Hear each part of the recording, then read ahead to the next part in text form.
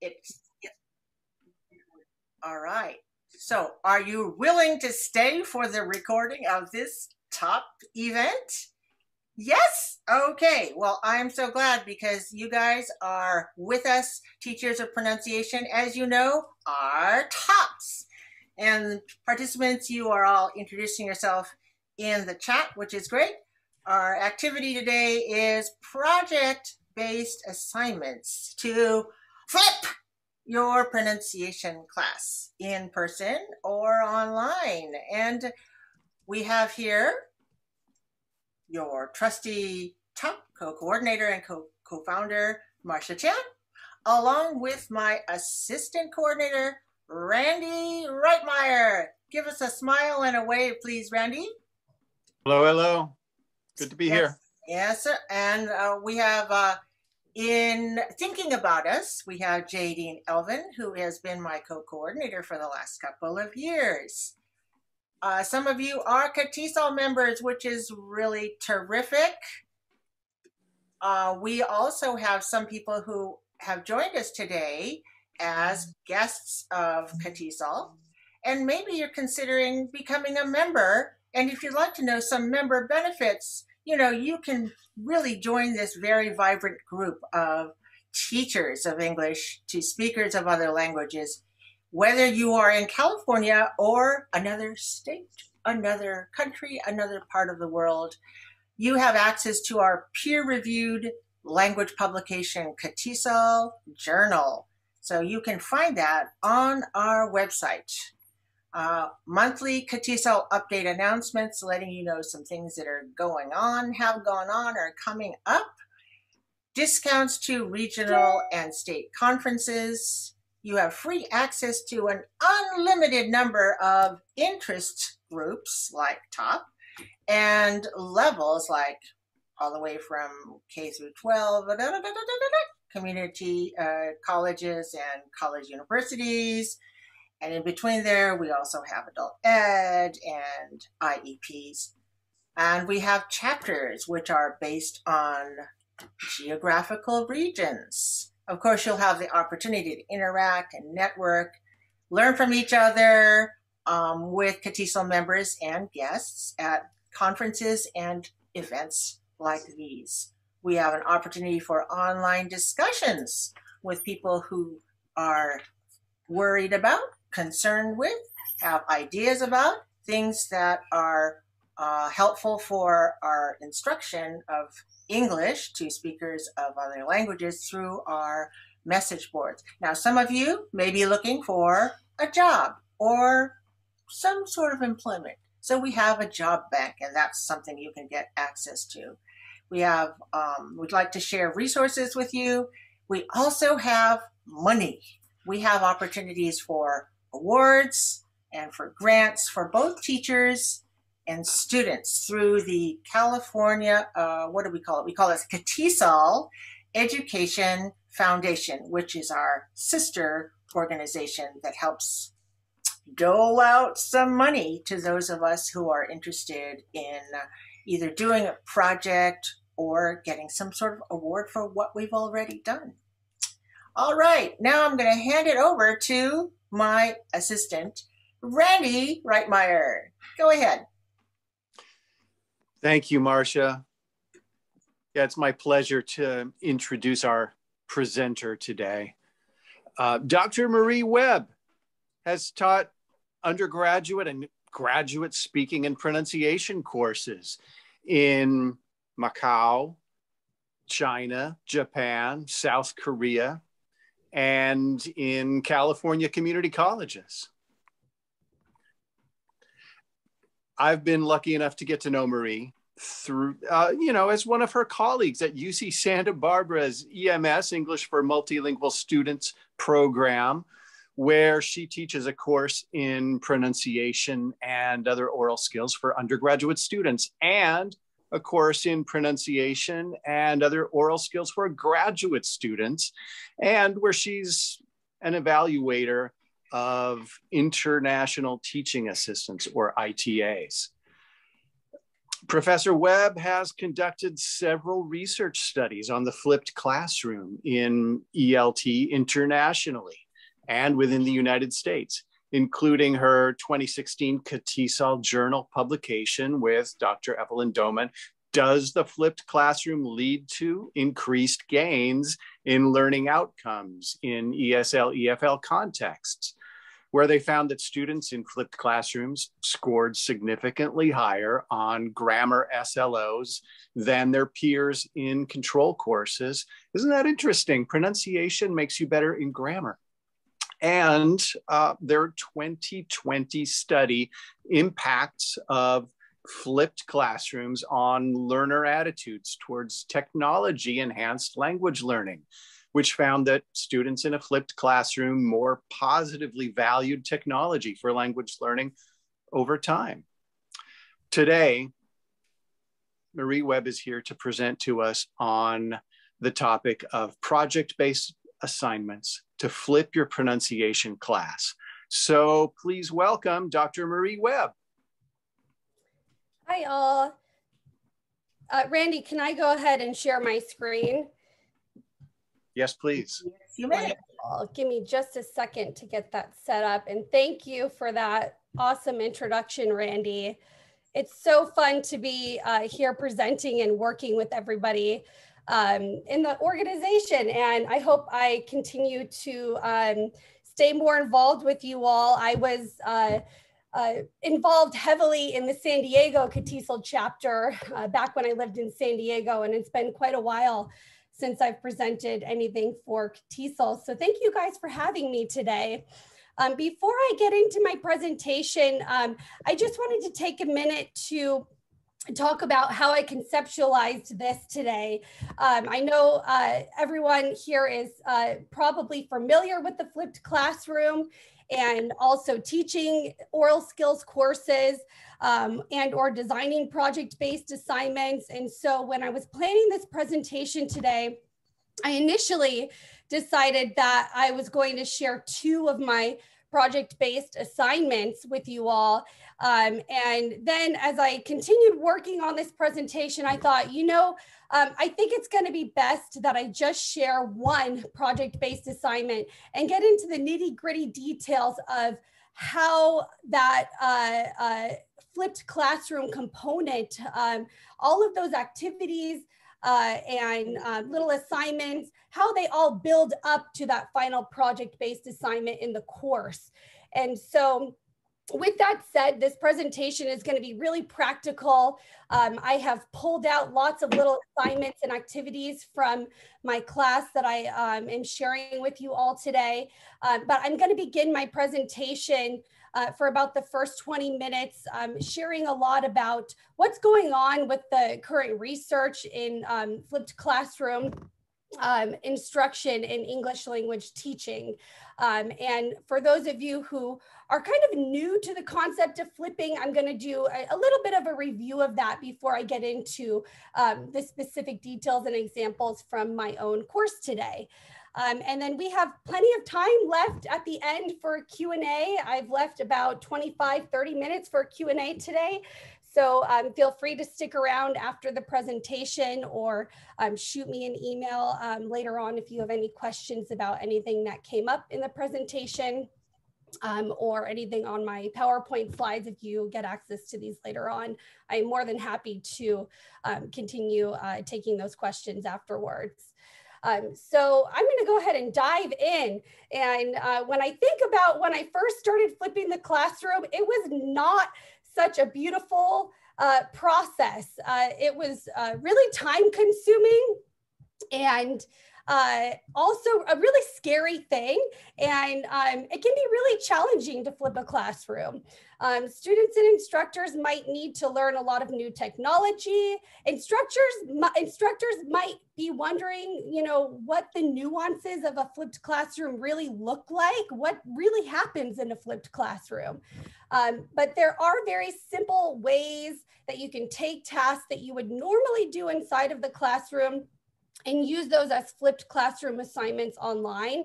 And really doing so opens up more time and space in your classroom for a lot more in-person or online collaboration, one-on-one small group instruction that our students in our oral skills courses that are working on their pronunciation really crave and they really need. And so it's really exciting to share about this today. I presented I just want to start with a little bit of my background and my history. I did present on the flipped classroom in a speaking course back at CATESOL San Diego Regional Conference in 2014. And that was my first little poster presentation that I ever gave for CATESOL. And I shared in that presentation how I flipped a presentation in my oral skills course at a community college course back in California. And so essentially what I did was I taught the process of rehearsal. I had my students collaborate on how they would be evaluated in the class. And they recorded and they presented their presentations online on our learning management system instead of presenting them inside of the classroom. And so again, that presentation process became much more collaborative in nature, and it had much more scaffolding in place. Students had much more practice presenting, working on pronunciation, etc., before that final assessment, because I gained back all of that class time that they would normally be presenting in class. And so I have done that in person in my in-person classes, and then now during COVID in an online class. So I have examples to share with you that will be useful for both if you're teaching in person or online. And if you just wanted to read a little bit more about that flipped presentation assignment, I did write a newsletter article about it in the CATESOL San Diego newsletter. So you guys can actually access that online if you want to read about that specific assignment, if you're interested in it.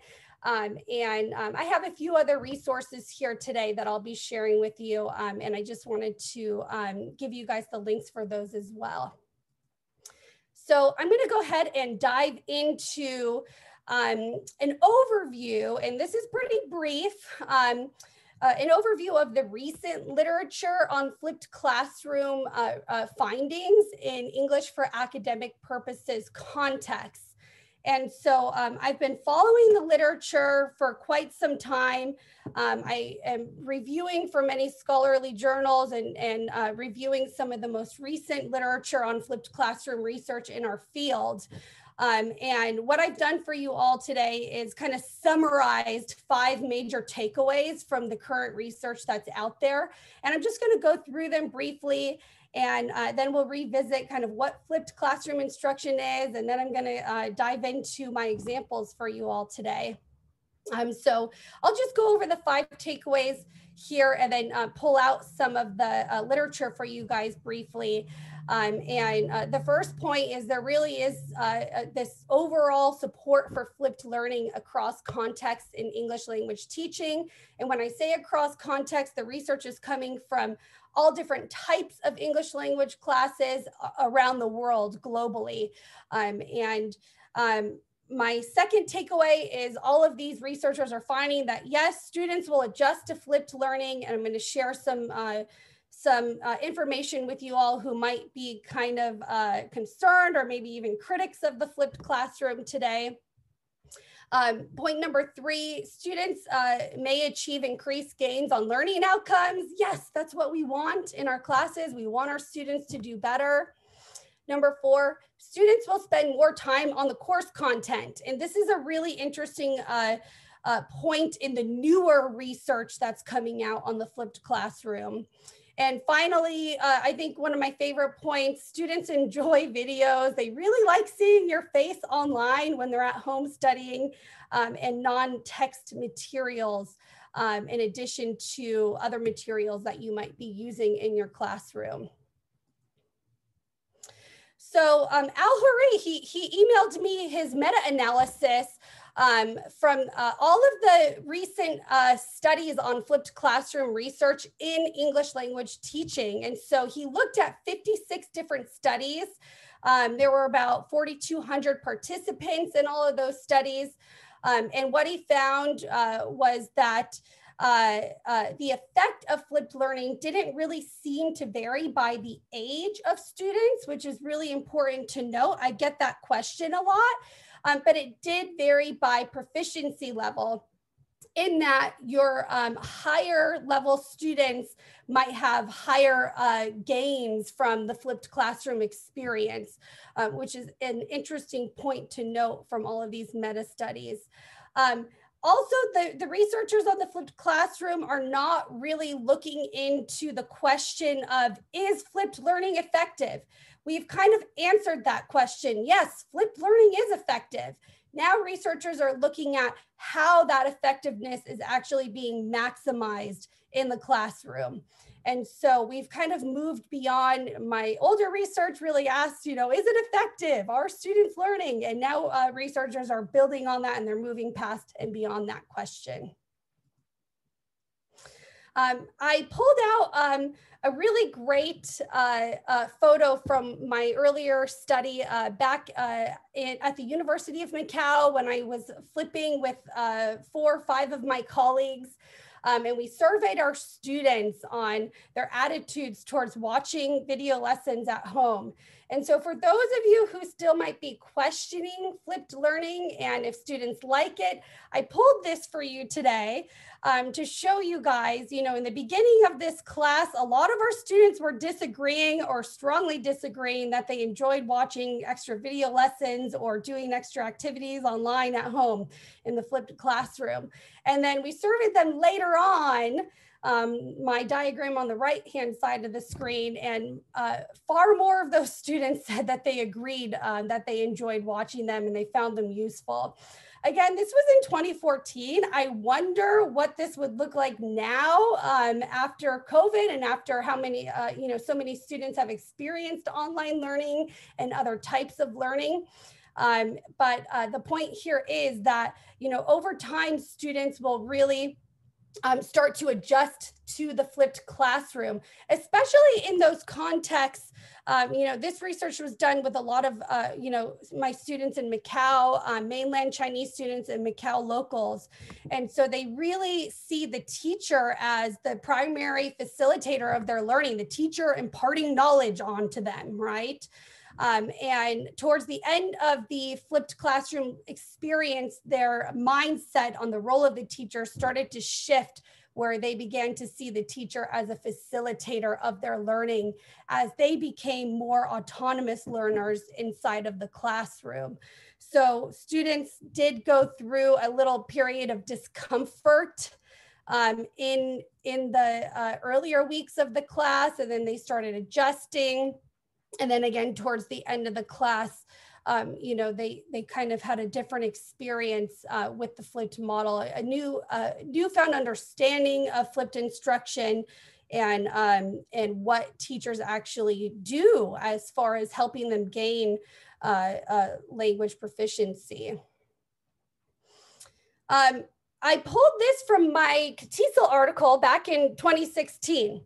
I haven't seen much other research out here yet on this, but Randy, you mentioned this when you introduced me, my 2016 study. And what we did was we gave a pre and post test grammar exam to flipped classroom students and non-flipped classroom students with the same content. Some of these students were in my courses in California.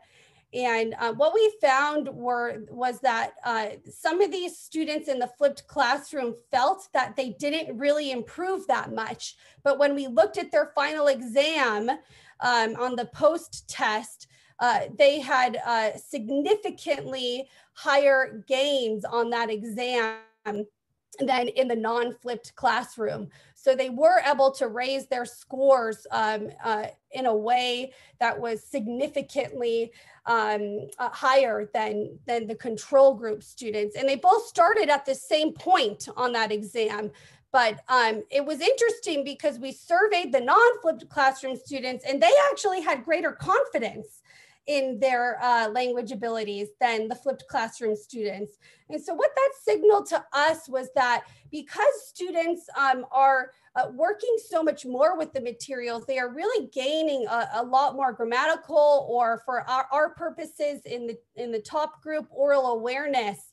And because they're gaining so much more awareness of their, oral proficiency or grammatical proficiency, they might actually feel like they know less, right? But then when we went in and we saw the results of the exams, they actually improved more in the class.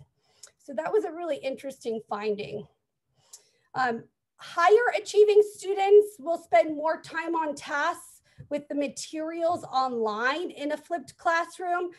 It's just like the research from writing centers on student achievement, that those who attend writing centers typically achieve higher grades in their courses. So it's not a big surprise, but it's something that can really motivate students to get engaged in your flipped classroom materials when you share this with them.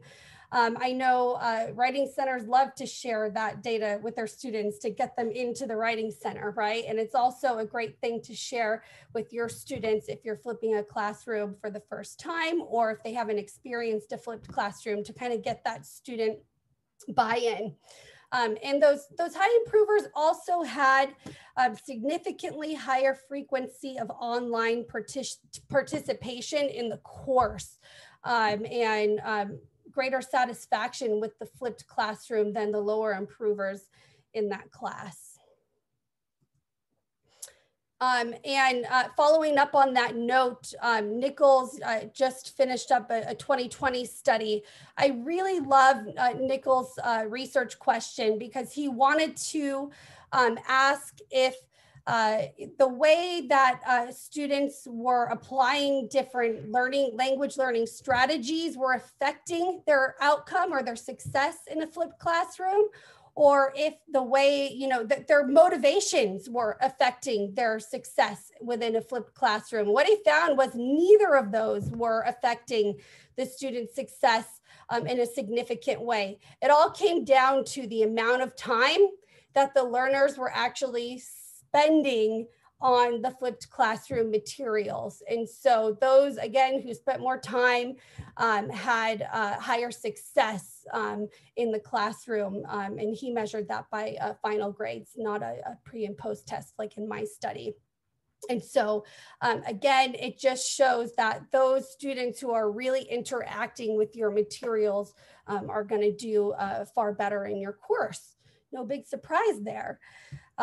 Students online like non-text materials, and they like online materials if you're teaching an in-person course. So for those of us going back after COVID to our in-person instruction, we don't want to lose what we've learned about online teaching in this past year, and we want to keep applying that into our in-person courses. And the best way you can do that is by engaging in flipped classroom instruction. One of my students, I always remember this from one of my students' interviews about the flipped classroom, and I'm just going to read this. The student said, "Well, the textbook is boring and unchangeable. The online instruction is more flexible and trendy. The technology will help us study. It is very different from textbook.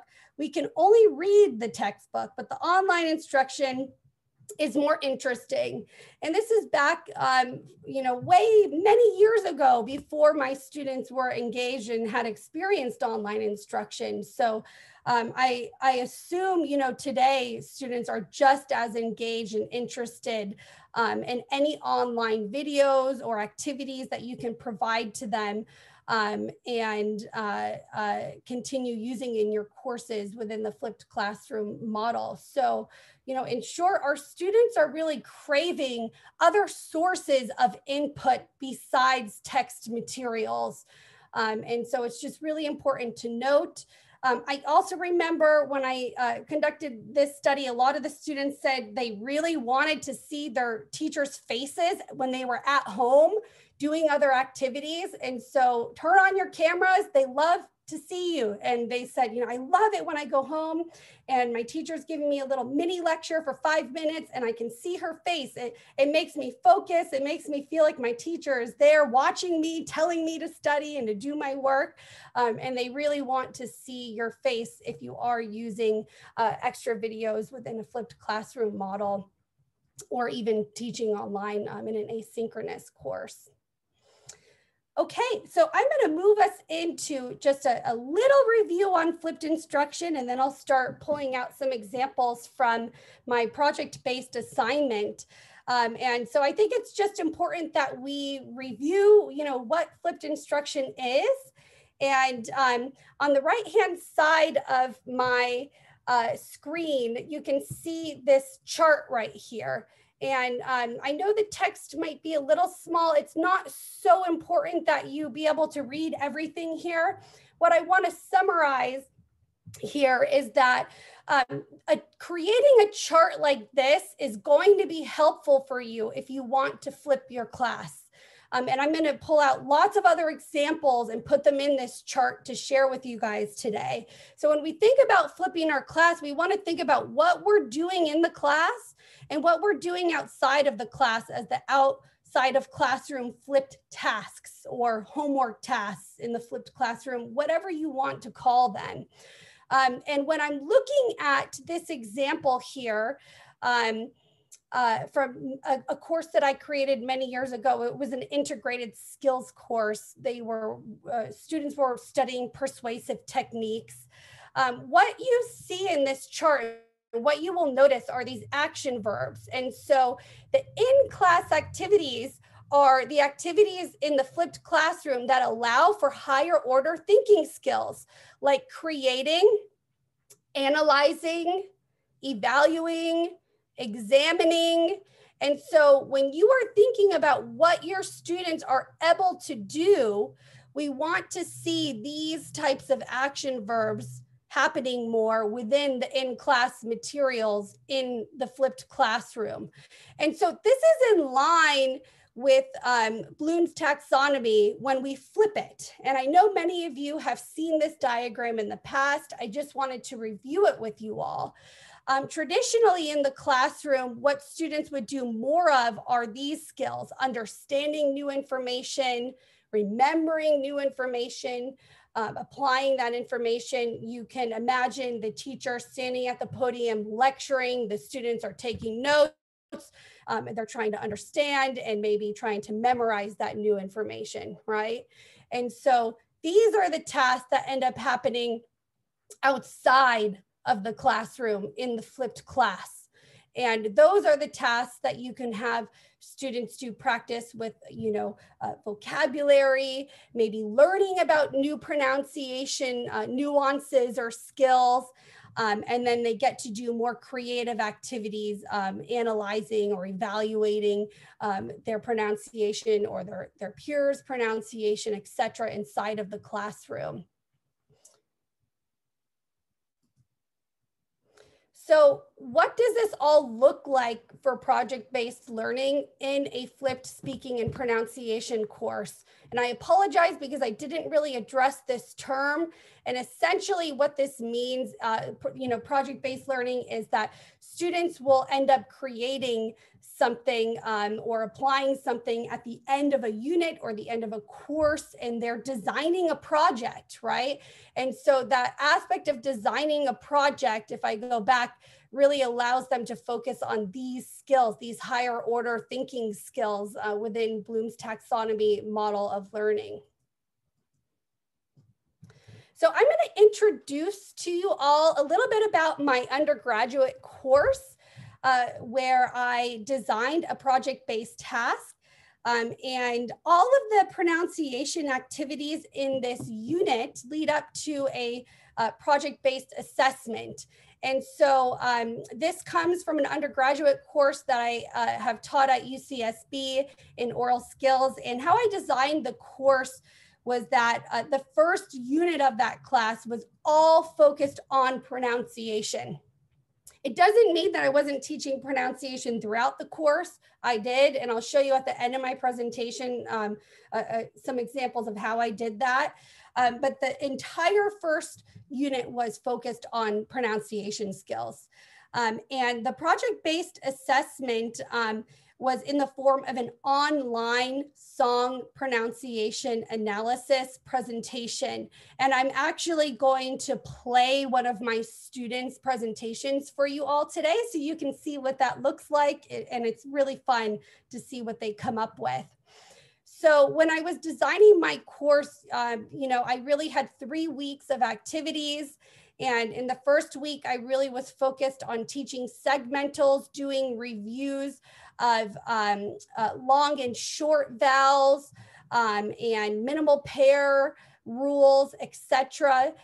In my second week, I started getting students working more on super segmental aspects of the English language. For example, working on word stress, stressed and unstressed words and stress within sentences. And I'll show some examples of those. And then all of this is slowly building up to them working on this final project-based task, which was their online presentation. So I taught this in person and students did not present in the classroom. They presented online. I also taught this class online. And so yes, they presented online, but you can flip that presentation and have them submit their actual presentation online if you are teaching in an in-person course. And so all of these activities were meeting this objective, which was to enhance accuracy in pronunciation and structure within this course that I designed. And some of the SLOs here are focused on, you know, presentation skills, etc. But everything designed in Unit 1 was really working on pronunciation skills, I would say SLO 5. And with the idea in mind that it's so difficult for students to get one-on-one feedback in speaking courses with pronunciation. Some of us might have 25 students in a class, right? So how do we give really targeted feedback on pronunciation when we have 25 students sitting in our classroom? It can be a really big challenge.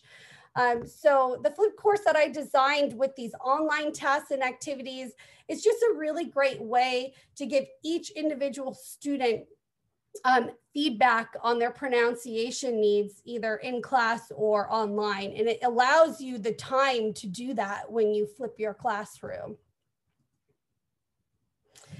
So before I get into the details of the presentation and the activities that allowed students the confidence to give this type of presentation, I'm just going to play an example for you all today. So we're going to watch my student Hopley Park's presentation.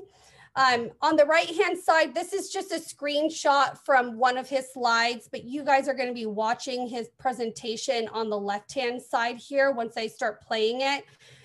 You might notice some things that can be improved in his presentation, and that's fine. I chose his presentation because he did a really excellent job with his content of his pronunciation analysis.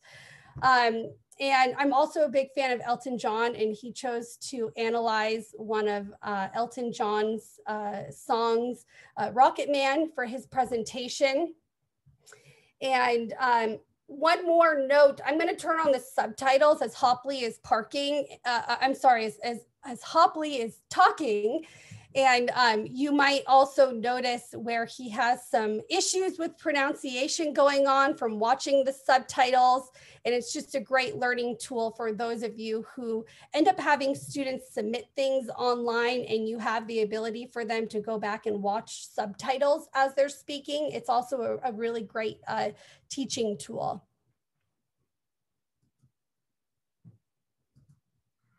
Hello, everyone. This is Hopley Park. Welcome to my song analysis presentation.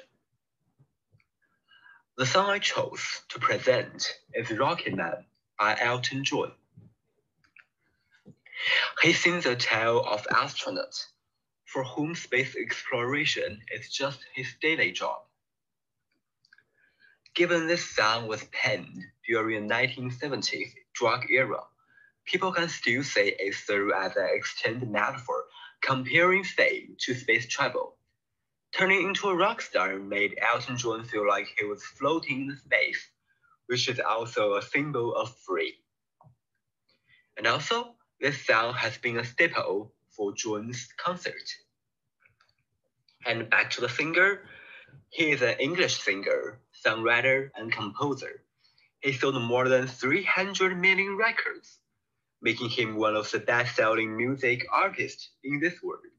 And also, Elton John has more than 50 top 40 hits. Oh, by the way, there will be a film called Rocket Man, based on the life of Elton John, releasing this May. And this photo is a poster of this film. Okay, back to our intonation analysis. Let's listen to this sound, this part of sound together.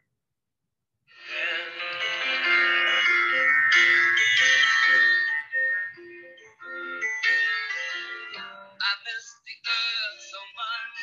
I miss my wife. It's lonely out in space on such a timeless flight.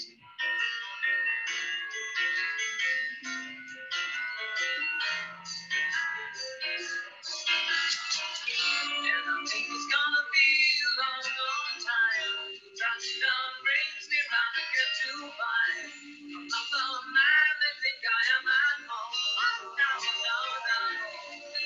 I'm Rocket Man.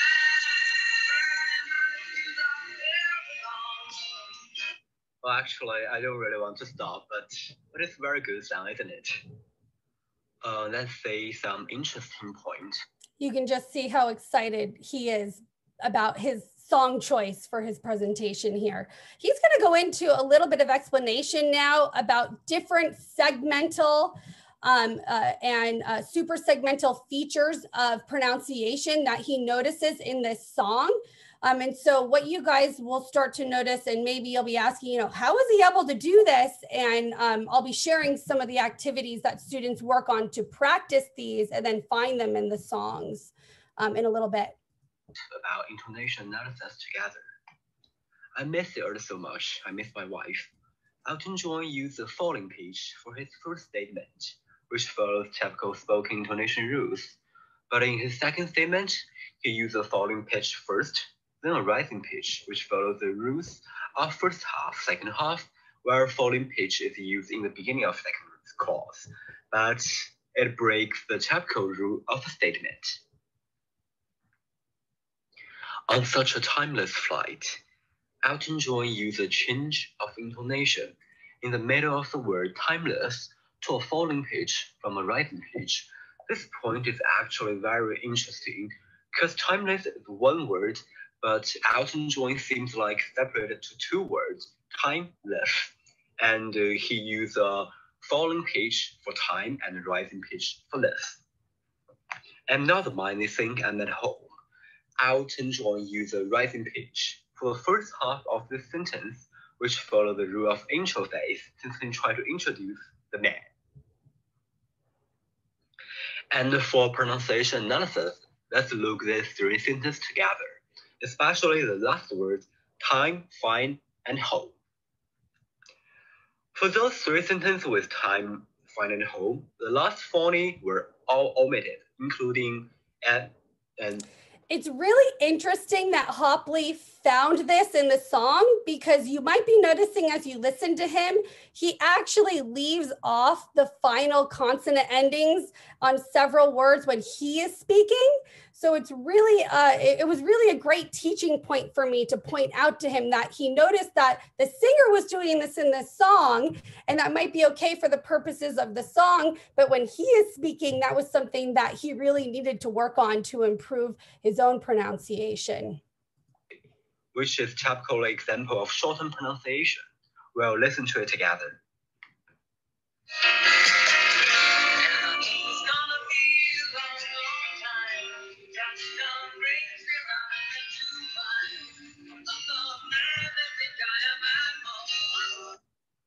See, it's more like, and I think it's gonna be a long, long time till touchdown brings me round again to find. I'm not the mind they think I'm at home. All last phony is are omitted. And for some interesting word patterns, till touchdown brings me round again to find. Elton John shortens the word until to till. I'm not the man they think I'm at home. Actually, Elton John used a connected word by changing I am at to Emma with deleting the pronunciation of T.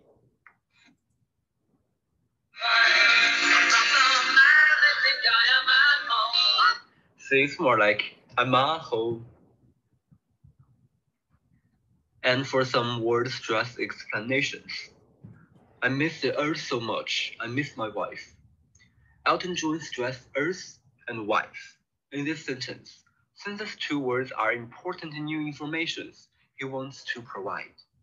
Also, wife are rising in pitch. On such a timeless flight, the word timeless consists of two syllables, including time and less. Typically, there is a very, very short pause between these two syllables. However, Elton John lengthens the pause in the middle of this word with relatively strong stress and also with a change of intonation. Something else that I pointed out to Hopley was, you know, in those two syllable words, typically we stress the first part of timeless, right? And we don't stress less when we pronounce it. And Elton John did the opposite in his song, right? And that was something that students were working on with individual word stress and practicing that in their speaking. From falling to rising pitch. Oh, no, I'm a Rocky Man. Elton John used reputation for them. Let's do a summary together. In this part of Rocky Man by Elton John, there are survival scenes found of major segmental and suprasegmental. First, obvious intonation change. Some follow the frequent spoken rule and some does not. Shorten pronunciation in last word of sentence. And shorten word, and connected word, and word stress for new information, and word repetition, and the pitch lengthening. Thanks to listen my sound analysis presentation. This is Hopley Park. All right, bravo, Hopley, bravo. He was one of the first students in my class that did this presentation. And so I actually used his presentation as a model for some of my students who did this later on in subsequent courses, and they were able to critique some things in his presentation and learn from it. But he was so excited that I asked him to share it with you all today for the purposes of this presentation. So now that you guys have seen this, final task that my students do, I just want to introduce it to you, and then I'll go through all of the little pronunciation activities that students practiced before they submitted this online song analysis, is what I call it. And so basically what students are doing are analyzing a song. They get to choose any song of their choice, and they get to look at the segmental patterns and suprasegmental patterns that we discussed and that we practiced in the class in the first 3 weeks. And they submit that final 5 to 7 minute analysis video as their final assignment online. I asked students to explain 5 things in their presentation. They need an introduction to the singer and the song. Then they need to go into intonation rules that might be broken by the singer that don't normally follow these spoken intonation patterns in English. And then they go into interesting things about pronunciation, maybe words that are difficult to pronounce or very important to pronounce. And a lot of them just find really interesting things about pronunciation when they start looking at a small section of the song. I asked them to share about anything interesting with word patterns in this song that they might notice, since we did study minimal pairs, any minimal pairs that they might notice, shortened words or connected words in the song. And then also explanations of individual level word stress or word stress in sentences, and why the singer might have chosen to stress those words in their song and the reasons behind that.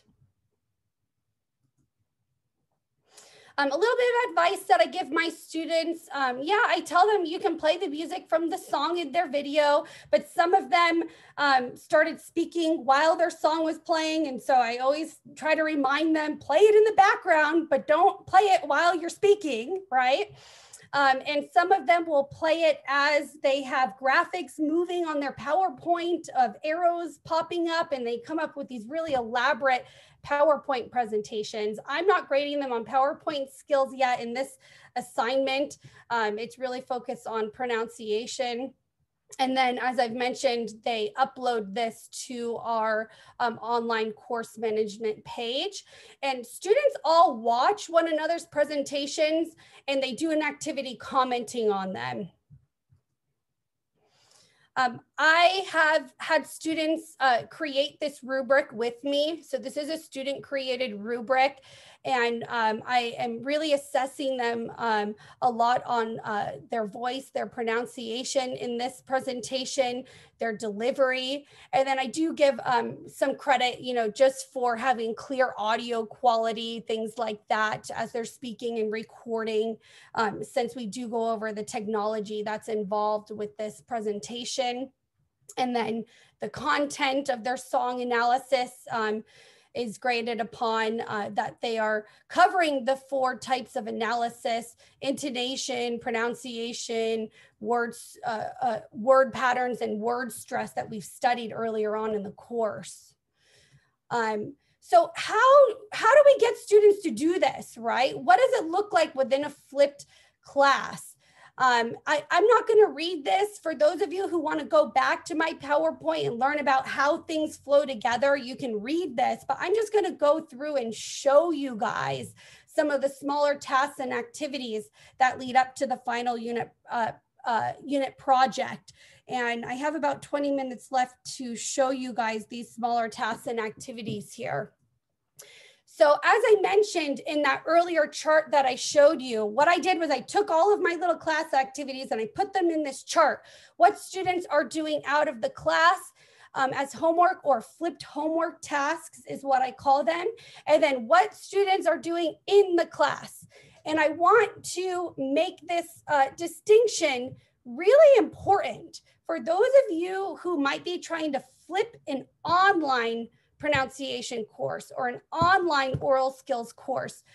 It's really important that you explain to your students that there are tasks that you are doing in the online class that are class participation. They are not homework. They are class activities. Those are the things that you would normally be doing with your peers inside of the classroom, right? And then there are these homework tasks or these flipped tasks. And I do this whether or not I'm teaching a flipped class in person or online, right? I think it's easier for students to grasp in an in-person class that's classroom time, but in an online class, it can be hard. You know, sometimes your students might say to you, oh, there's so much homework in this class, but it's not a lot of homework. You know, this is class time and this is homework, right? And so making those really distinct in your class and for your own purposes when you're designing your course is going to be really critical when you go ahead and decide to flip a class in an online classroom. So, you know, how I start in the beginning of my class, my students do an impromptu presentation about their names. And I have them do that in person, in the in-person class, or online in a short video. And I use that as a way to get to know my students and as an initial pronunciation assessment for my students. And then I go in and I give them in my online class, this is my example, I give each individual student feedback on their pronunciation. And they also work a little bit in this video on on past tense verbs in storytelling, count and non-count nouns, and definition vocabulary, and a little bit of work on transitions in this little impromptu presentation. So they get that feedback, and then they go home outside of the classroom and they redo that impromptu presentation. They redo it. They take my feedback and then they give their presentation again. They re-record it. And then they write a reflection of some of the improvements that they made on that first presentation. So you can see right from the get-go, they are doing a short presentation. And then I'm taking that into the flipped classroom and having them really practice that aspect of rehearsal, which is so important. And then applying some of the individual feedback that I've given them. And I keep this feedback and I keep going back to this feedback throughout my entire course with these students as I work on pronunciation with them. So that initial pronunciation assessment is really important to me as an instructor in any oral skills course. Then I go into reviewing common phoneme rules in English with my students. They watch a video lecture outside of the classroom where I introduce some really important phoneme rules that are out there. And then students in the class or in the online class participate in a discussion about the phoneme rules handout with one another. And some of them are just mesmerized by these rules. Again, I give each student individual feedback, whether in person or online. I love to use that Google feature when I'm giving some of them feedback on their pronunciation with words that they might be struggling with. For those of you who don't know that feature on Google, you can type a word in and students can see where the stress goes within that word, the shape of the mouth. And now they can actually record themselves speaking that word back, and Google will tell them if their pronunciation is accurate or not. And they can play it back while also listening to the model pronunciation, which is a really cool activity for them to do. So I have some of them practice with that in class and out of class a little bit once I give them that feedback. Again, they're all getting individual feedback on their pronunciation at this point in the classroom. So they're getting tailored practice with their pronunciation needs. Students then go in and they write a short pronunciation mishap story. They focus on using one minimal pair in their story. And I'm going to show you guys an example of this. So my out of class, my flipped task, students watch a lecture about minimal pairs and what the pronunciation mishap story is. And then they, in the classroom, participate in reading that story out loud in the classroom and making sure that they get those minimal pairs pronounced correctly. And then they go and create their own story together. So that model that I show them is really fun. And then they go ahead and they write their own story. And I'm going to show you what that looks like. So they write a story, for example, Anamana and June chose RNL as their minimal pairs. And then they also give an explanation on how those two sounds are pronounced, the location of the tongue, the shape of the lips, etc. And so I'm going to show you guys, again, this is a short activity for them. It's a homework task. It's not graded. They have a lot of fun writing these stories and learning about the way to pronounce these sounds that they might be struggling with. And it's really empowering for them as they get to learn about the nuances of how to create these sounds. They tend to write a story about a minimal pair that we have identified as being a struggle for them. So they feel really empowered when they get into the nuances of this. So I'm going to play just a short clip of Hongze's video here for you guys. Hello guys, today I'm gonna do a presentation for the long and short So this is our topic about long and short From part 1, here is a short story to introduce the and And yeah, he's got some issues going on. You know, he's not saying short U and long A. Okay, but let's continue watching his story here. So let's start. Here's the situation that Howard, Becca, and Bart is going out to a lake at night. So here's our story. It's such a wonderful night. Surely it is, although it is too dark here. What? Where's the duck? I've never seen the ducks here before. You can see nothing since it's too dark to see anything, and be careful with the stones under your feet. Oh, I see. You want to say it's too dark, not two ducks in the lake. You bet. By the way, what are we gonna eat? What about having some fish? I know you love fish. That's awesome. I want to have some steamed cup tonight. What are you gonna put into the cup? I mean, eggs or something else? No. I want the steamed cup, the tasty fish. Well, I think you're talking about the steamed carp instead of the steamed cup, right? You know me well. Okay, tell Bart to come back and let's go home to make dinner. But what? Do you want to stay here a little longer? I was yelling to But. If you're watching the subtitles, he's nailing it, Bart and But, and even the computer's picking up that he's getting those minimal pairs pronounced accurately in his presentation. To ask him to come back. Well, you should pronounce it a little longer and say like Bart instead of But.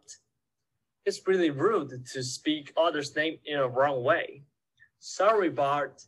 I will pay extra attention to it from now on. Never mind. I'm starving. Let's go home now. Cool. So here's the short story about R and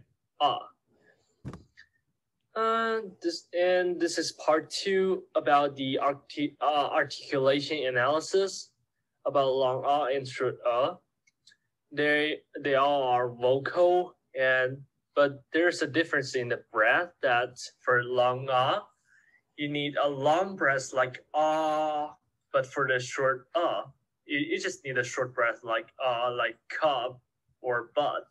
It's pretty short. And they're all voiced.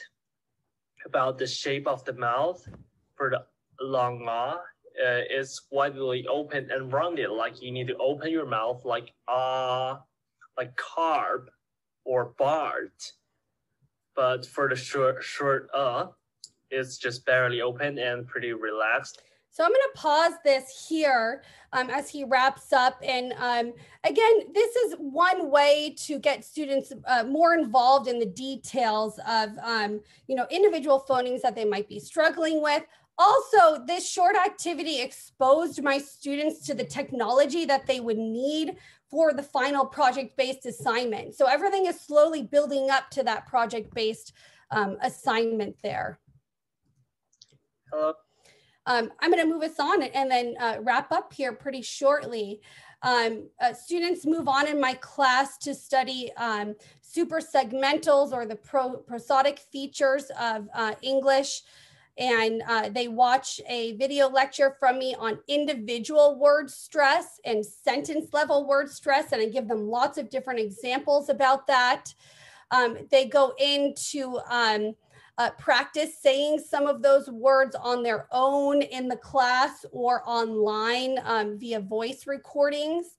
And then I have them also participate in a dictation activity where they read aloud a summary from Malcolm Gladwell, and they have to place the proper stress on words as he did in his summary. Another short activity, I have students watch a video on vocal fry. They write a short summary about what vocal fry is, and then they go into their summary and they start bolding the words that are important keywords to be stressed. and they have to justify why those keywords are stressed based on the different types of word stress rules that they've studied about. So again, all of this is active, applying, analyzing, right? And also a little bit of practice as they go back and read their classmates' summaries aloud and discuss suggestions for adding changes in stress. So it's very autonomous, right? They're not doing a lot of mimicking in my classroom, but they're doing a lot of applying and practicing within an autonomous and very collaborative classroom for the in-classroom tasks. Right? When students are learning about those rules, right? Those are things that I can put online to save more classroom for them, more classroom time for them to do all of these really engaging tasks within the flipped class model. And then again, I leave lots of individual feedback in the online class. I replied to students recordings of Malcolm Gladwell's dictation, and or in the in-person classroom, I would walk around to different groups and listen to each one of them. And a lot of them had questions, and they would get into little arguments about what words he stressed and not, and why they might be stressed. And so then I would revisit those groups and discuss those with them in the classroom. Okay, finally, what do I do when they are ready to start doing their song analysis and present online? I give them lots of preparation time. I give them time to rehearse a part of their presentation as in classroom activity. And they do that with a peer so that they get some peer feedback on their presentation before they actually give their final presentation. So again, I really put a lot of value on rehearsal in the flipped classroom for my oral skills students. And students also, you know, have a little bit of extra time to ask me final questions and ask me for help with things. And I leave time for that in the classroom or in the in-classroom tasks. And then what I do for my flipped tasks are tutorials on how to record over a PowerPoint, like you saw in Hopley's PowerPoint. He didn't show his face, he didn't screencast it, but he just recorded audio on top of his PowerPoint, which was okay for that type of presentation. And then students respond and watch to their peers' presentation, watch their peer presentations online. And then again, I get to give lots of feedback to my students on during their rehearsals before they go and record and upload their final presentations online. And that's it. Then their big project-based task is done. So, you know, as I mentioned, all of these pronunciation activities are recycled throughout my oral skills course. Later on in week 9 of my course, my students were working on a different project-based task, which was a group graded discussion. And I had students revisit and practice word stress in that unit and rules about keyword stress in sentences. And so they had to go in and form some questions for their graded discussion. And what I did as a little pronunciation activity was ask them to bold the words that they would stress in the questions that they wrote, and then also to note if the question had a rising intonation or a falling intonation. And I was able to give them a little bit more feedback on that. So they got some practice, some more practice with pronunciation, so that when they got into their project-based assignment of the group discussion, their pronunciation was really clear when they were practicing the different discussion language and discussion rules of that other larger based task. But pronunciation is always there in my class in the background of all of these other project-based assignments and tasks. As I wrap up today, I just wanted to share with you guys Beth Shepard's article. I always remember her article from the CATESOL journal. There are so many other free resources for teaching, speaking, and pronunciation online in CATESOL journal. And this article in particular was so helpful for me when I first started out teaching oral skills courses because all of the materials that she shared were free and online. And then she went through all of these materials with lots of activities and rationales, kind of like what I just did in my presentation today. And so a lot of these are really useful to incorporate into a flipped speaking course. And finally, I just wanted to note the students that I shared videos from and examples from. I did ask them for permission today, and they were really excited about it. My activity that I shared where students wrote the short story using a minimal pair was adapted from Mark Manasseh's class back at Miramar College in 2011. And I changed his activity by extending it to the online presentation, and then adding in that articulation analysis component.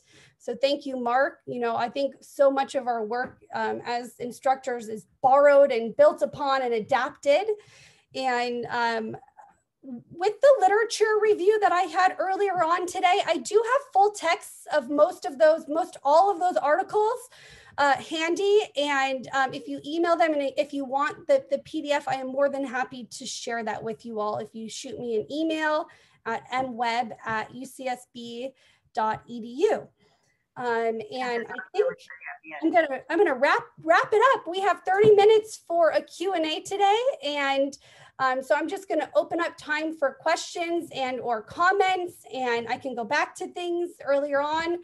And if you have even, you know, your own ideas and examples of project-based assignments or tasks that you would love to, you know, briefly talk about with us today, or that you are reminded of after this presentation, I think it's wonderful to share those as well as we have a little bit time left for discussion today. Can't see the chat, so I'm gonna. Okay, so I just wanted to let you know that first of all, we want to thank Marie. I muted everyone, so maybe they're saying things, but they can't be heard because they have to do the unmute thing first, and then we'll be able to hear what people have to say. I also wanted to say that I will send a follow-up message to all of our registrants with whatever Marie Webb would like to share. So now we're open for Q&A. Randy, take it up.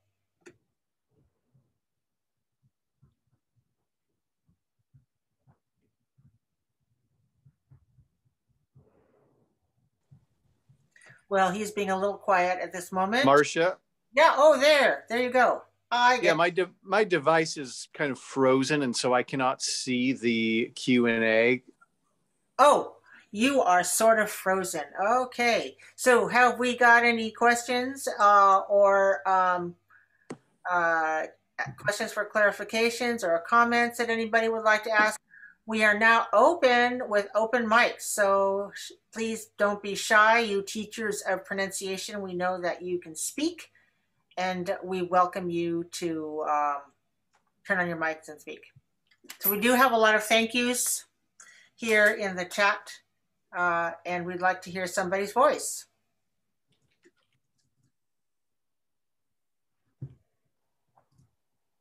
Hi, Marie. My name is Richard Gray. Thank you very much for coming in today. It was a very big eye-opener of how you can just implement so much for the students to really take ownership, you know, of their pronunciation of the class as well. I was just curious, during, I think, like the first part of your presentation, you mentioned that there was seven weeks of discomfort. I was wondering if you can just kind of give us a little bit of an explanation of what that discomfort was, maybe from the instructor side and from the student side as well. Yeah, thanks, Richard. I think that's a great question. And it's just so fun for me to go back and look at this earlier research because of what's happened with online instruction during COVID. And so this was done with my students at a Chinese university, a public Chinese university in Macau. And so in this context in particular, I could tell that this type of learning was really new for students. So let me just give you a picture of what my students were like when I walked into the classroom back then. When I walked into the classroom, my students were really shy, very, very quiet, and sat at their desk, and they were waiting for me to speak, but they were being really polite, waiting for me to speak, right? Waiting for me to take the reins and lead my class. They were, ready to take notes and do a lot of memorization of things in my class. And they were really studious students. But one thing that they were not used to was a lot of speaking in English, a lot of individual attention to their speaking in English, right?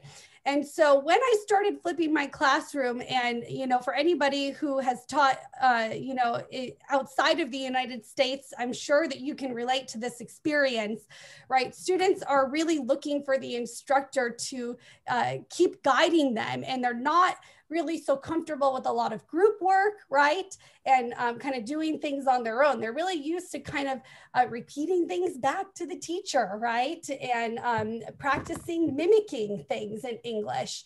And so that's really how they saw me as an instructor when I first started out teaching the course.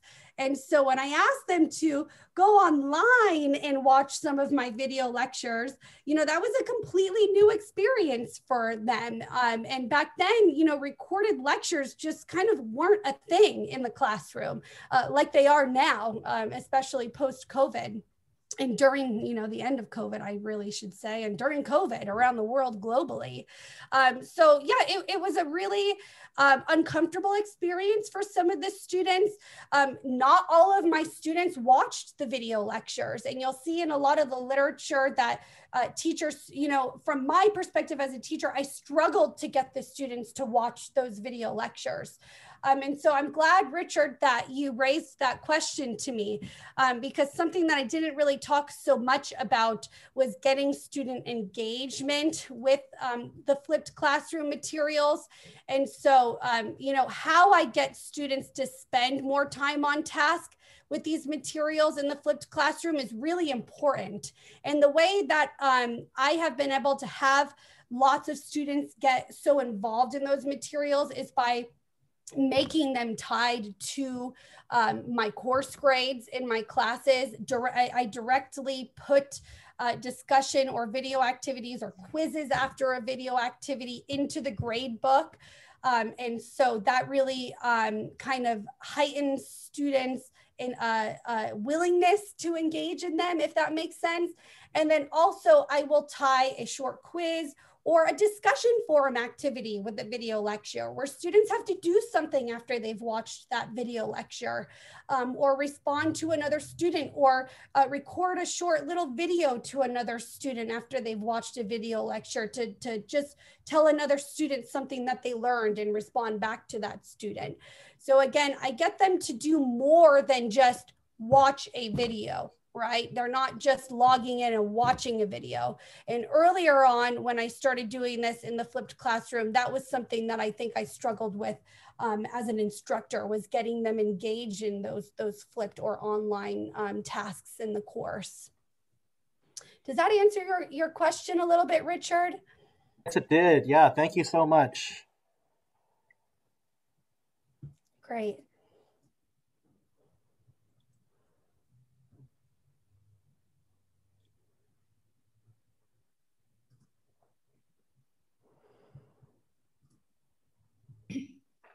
Amy, I see your hand raised over there. So, so I'm going to go ahead and call on you. Hi. Hi. Well, so I'm a co-worker with Marie at UCSB, and I've also taught the undergraduate oral skills class. And I just kind of wanted your feeling about, since we've been in such a digital environment over the last year or so, comparing the potential for teaching pronunciation with much more flipped content, and comparing it even to our normal classes of academic writing, and kind of which, kind of curious about your perspective, like which are you more excited about? I'm definitely more excited about what is happening in the flipped component of this class. And so, you know, I flipped it during COVID in my online course. And so I'm just so much more excited about it because of all of the tools and digital tools and resources that we have. I think in the question, in the chat box, I got another question that I wanted to address, which kind of answers your question, Amy. And somebody asked about that fun tool on Google, where you can have students actually record their pronunciation of a word and then they play it back and Google will tell them if it's correct or not, etc. And that's right in the Google browser. It's not in Google Docs. I just wanted to clarify that. I think maybe Marsha had responded and said maybe it was in Google Docs, but it's just right inside. You know, you go to Google, you type in a word and you say, you know, cooperation pronunciation. And this little box will pop right up and students can listen to that word. Thank you, Richard. Type define word in the chat. That's another way that you can show that to your students. And so, you know, Amy, when, you know, in the past, when I would spend time lecturing, introducing these segmental rules, right? Or these rules of common word stress patterns in English, right? It took away from cool things like this that I just didn't have time to do. And all of this lecturing and presenting of information can be done within a flipped classroom and still in a collaborative manner, right? And it's much more engaging for them to do that online, I have found, than inside of the classroom. And then it really just gives me so much more time to really work on these pronunciation activities as classroom activities, if that makes sense. So I really like it. And it's not something that I would just go ahead and try to do for an entire class. I know among my colleagues that have gotten involved in flipping, they just started with like one unit and that was it. Like they just tried to flip one unit of a class because it really requires a lot of advanced preparation to get all of the materials together online. So I would recommend, if you haven't done it, you know, just start with maybe even, you know, one activity like I've done in my presentation here, right? Like kind of one activity or 1 week of activities. And then, you know, maybe the next semester you teach the class, you build up another week of flipped activities, right? You don't have to flip an entire class at once. I guess I was actually pointing to the difference between teaching an oral skills class versus a traditional writing or academic skills class, because sort of intuitively we might think, oh, well, this is oral. We need to be close. We need to really use all of our, you know, auditory and all of this, and that with the technology, it might be an impediment. But I think your experience is the contrary, and so is mine, that it's actually really exciting to do all this flipped digital stuff with them. Yeah, it's really exciting. And I first started flipping in my writing courses, my writing heavy courses, and then thought, okay, you know, can I do this in a speaking class? Yeah, okay, I can. All of these tools allow me the ability to do that. So yeah, I think it's really exciting. I see Seth's hand up over there. And so Seth, I'm gonna just call on you and you can go ahead and ask your question. Oh yes, well, thanks very much for the presentation. And I think those activities were fascinating. This, I think, follows a little bit from Richard's question. Could you elaborate a little more on the type of learner training that might be useful to prepare the students to work on pronunciation independently? I mean, what might they need to know beforehand to perform these tasks effectively without maybe, you know, practicing inappropriate patterns or doing this in the absence of immediate feedback? You know, I don't know if I really understand the question about like learner training to prepare them to work on it independently. I do give them, you know, a lot of individual feedback on their pronunciation, which is just a big goal of mine in teaching an oral skills course, because my students are so diverse. They have, you know, so many different issues. You know, one student has this issue with pronunciation, another student has this issue. And so if I take pronunciation issues and try to address, you know, one thing with the entire class, it's not really relevant to all the other students. And so that's why it's been really important for me to give them that individualized pronunciation feedback within the flipped classroom model. Can you tell me a little bit more about what you mean by maybe the type of learner training, or are you maybe talking about getting students to practice pronunciation on their own without the feedback? Well, I'm thinking of what it'd be like maybe a study skills type of thing, or what techniques they should use in addition to the actual content of pronunciation. I mean, what are the things that we might want to let them know beforehand that they have to be aware of? How they should, I don't know, maybe the best practices for you know, just practicing or producing what they need to produce. Yeah, okay. Whatever you can do to like give them some background to work independently. Yeah, I think that's a great question there. Marsha, did you want to chime in? Yeah, I started doing this kind of teaching back in I don't know, 2012, 13, 14, something around that age. And that was during the time when people said to me, you can't teach pronunciation online. And I just said, watch me. and it took several years before the college would allow me to do this sort of like newfangled thing. But what I did was I prepared little videos that were orientation to studying online or studying the materials that I was providing them online.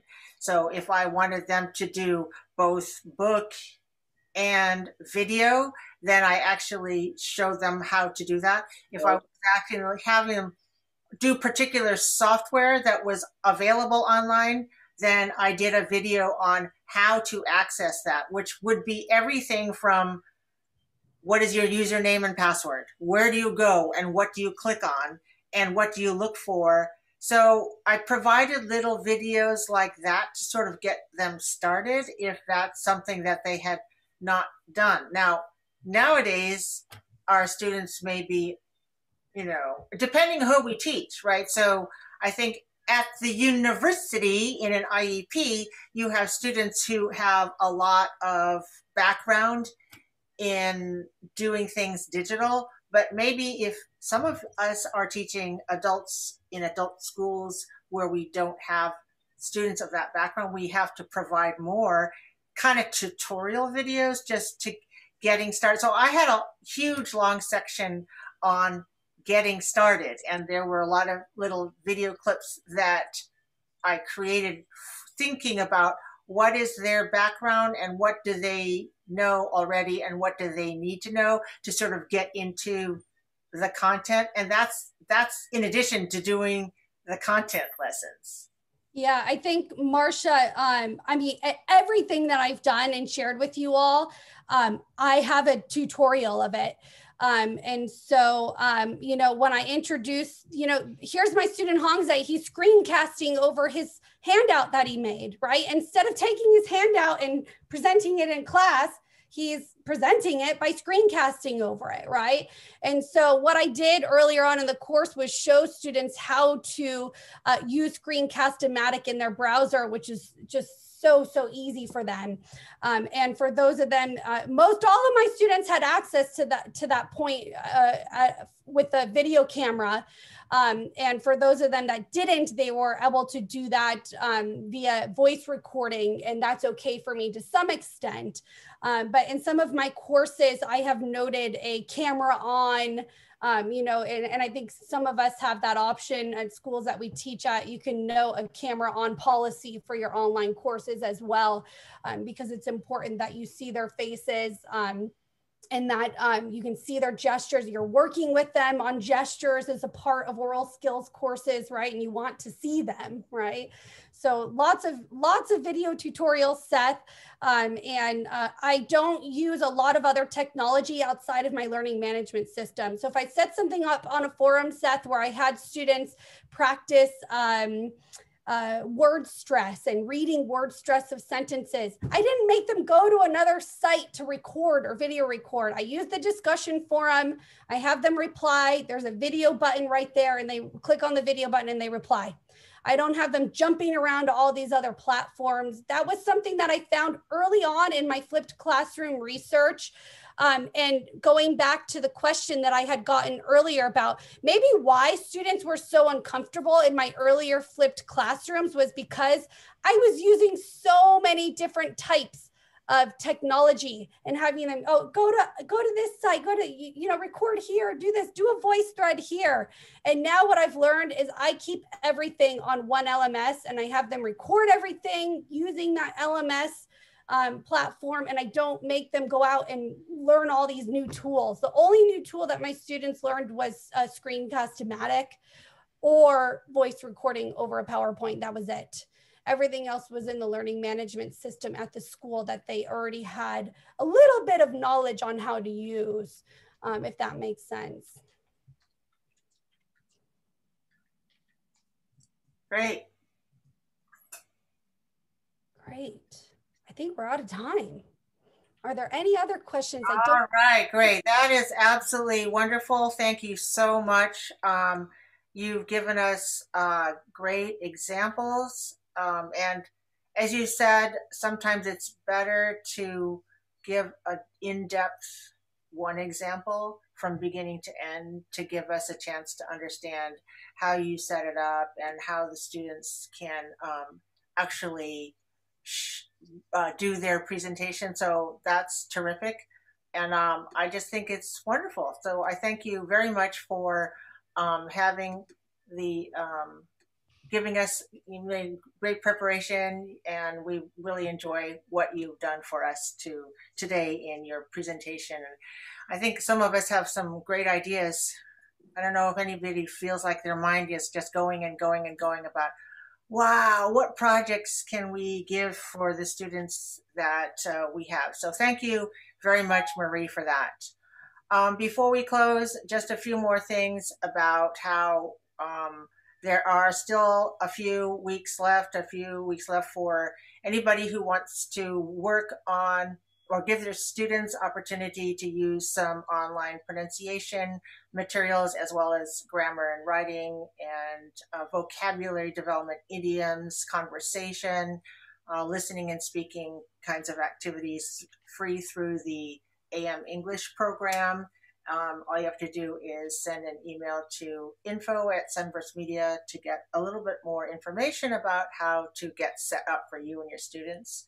A reminder that we do have wonderful reasons for our guests to join CATESOL, and keep in touch with us. We'll let you know the next time that Teaching a Pronunciation has an event. Thank you very much. I will now stop the recording. Bye, take care.